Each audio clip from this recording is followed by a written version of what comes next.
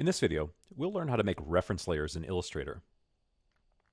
This is a useful technique for times when you'd like to use a pixel-based image as a drawing or tracing reference, or to go from a rough sketch to a finished vector design, for example. In Illustrator, I've got a new blank file, and I'd like to use this pixel image of an owl emoji as a reference to trace some vector shapes. To get that image into my file in Illustrator, I'll click File, Place from the menu bar. Then I'll select the file I'd like to place just by clicking on it. I'll need to pay attention to the place options, which should be down toward the lower left of my window. If you don't see those, you may need to click on the options button to show them. I want all these unchecked, and most importantly, I'd like to make sure that I uncheck link. This makes sure that the image I'm placing will be saved inside of my AI file. That's important in this class so that when you turn in a file with a reference image, I can see what you're tracing. Once you've made sure all those options are unchecked, then go ahead and click Place. Now we need to actually place the image somewhere in our artboard. I can see my cursor is displaying a preview of the image I'm placing, and what I need to do here is just click and drag to set the bounds of the placed image. Now this can always be readjusted later, so I don't need to get it perfect.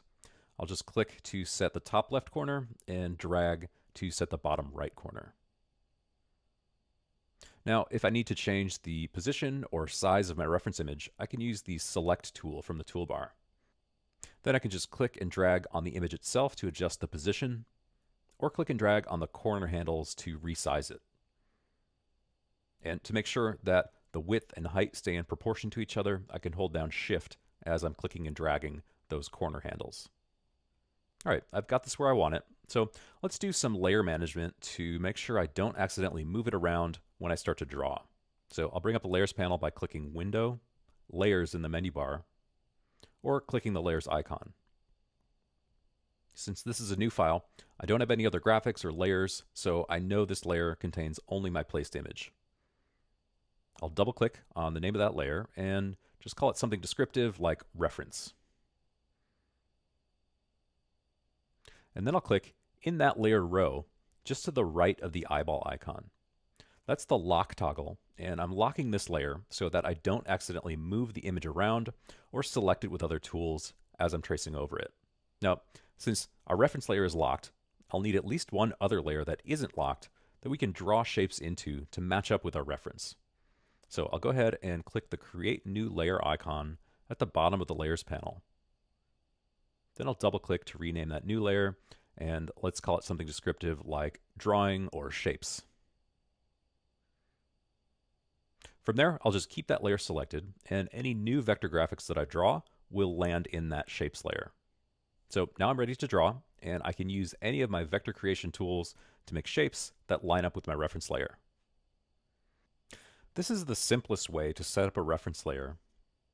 And if I start to do a quick silhouette tracing with the pen tool, I can see one of its drawbacks.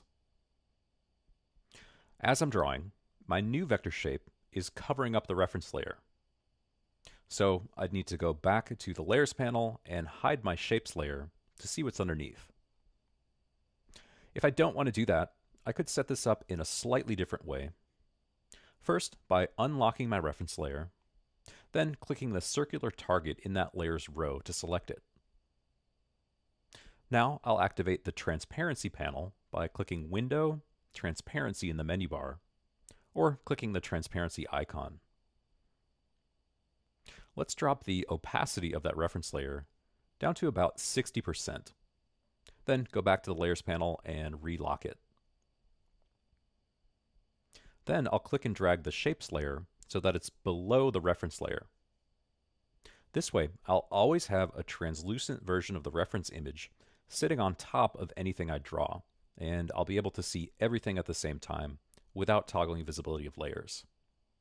Now I'll make sure that Shapes layer is selected, and I can pick the pen tool back up and finish the tracing. And it looks like I may need to reset my stroke and fill to the default by clicking the default stroke and fill button right below the color picker.